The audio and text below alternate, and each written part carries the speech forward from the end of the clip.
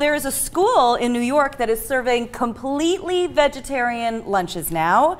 Yahoo reported a new New York City elementary school cafeteria is the first in the nation to go meatless.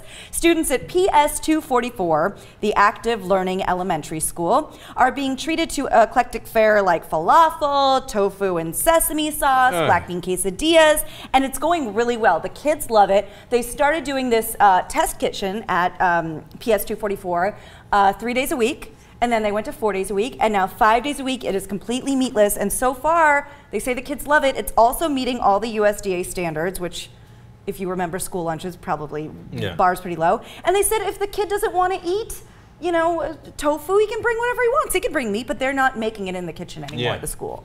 I'm going to shock the world by agreeing with this, because normally I'm against any kind of eating restrictions. I am a well-known fat ass, and at school when I ate, I'd eat like I'd take the tuna sandwich and I'd put more mayo on it. I'd take the macaroni salad next to it, put more mayo on it. Sub out the green beans for more tater tots. Yeah, and look at how I turned out.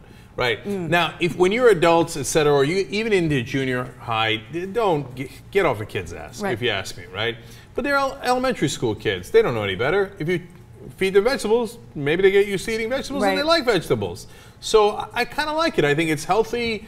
I don't think it's, I'm not that worried about the feelings of a kid who's in elementary school. Like, oh, no, but I'm a carnivore. You don't know what you are. Shut up and eat the falafel. Exactly. And also, I think, it's cool because, American kids, and I grew up in the public school system, what we're used to is if you're bringing lunch from home, it's peanut butter and jelly. If you're eating lunch at school, it's an oily, sad, soggy pizza square. And if I can have my palate, sort of more sophisticated at 9 years old, I think that's fantastic. Yeah, and you have to understand how unsophisticated an eater I am. Whenever I go up to San Francisco, like all these fancy tech companies, they have free food in their cafeterias because they want to keep people in the building. Right. So they're like, keep working, just here's some free food. But whenever you go, it's like grainy this and wheat's that. Yeah, things that I don't even know what that is. You don't know what quinoa is? Oh, no. So and then they have. I'm like, but where's the food?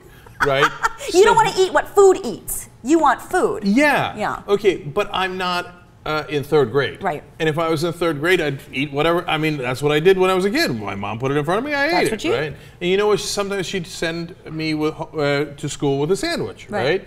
And it was eggplant and feta cheese, obviously. That sounds so delicious. I can't even tell you.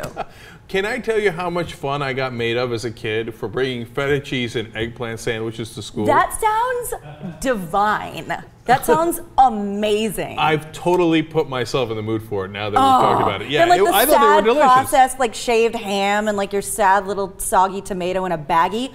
Eggplant and feta, please. Yeah. That sounds amazing. And it was, and that's my last point on this, which is that, look, if I had not been given eggplant to eat all the time, eggplant's a big staple of Turkish food, I'm sure that when I was an adult, like I'm an ass with other food, I'd be like quinoa or whatever the fuck. I'm not gonna eat. It has an N in it. Right. It's quinoa. It's whatever, right?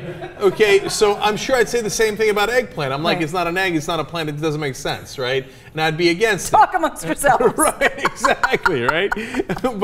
But since I got used to it as a kid, I love eggplant. So why not get the kids used to other vegetables?